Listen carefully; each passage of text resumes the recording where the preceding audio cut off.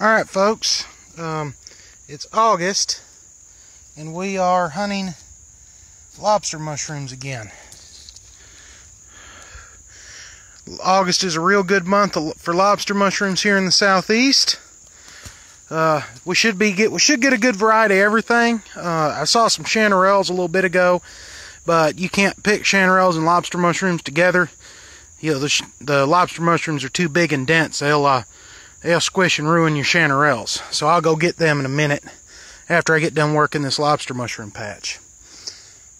This is a real good patch. Got some here. There's some more right there. I've already picked some. You can see at this guy. And that little, see it in the center of the screen, there's a pile of lobster mushrooms right there.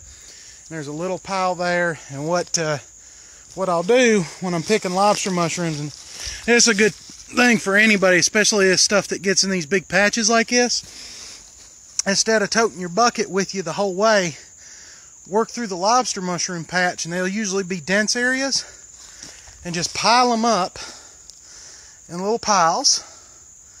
And then once you get done working the patch, you come back with your bucket and pick them up. And it just makes things quicker and easier and less annoying. Alrighty.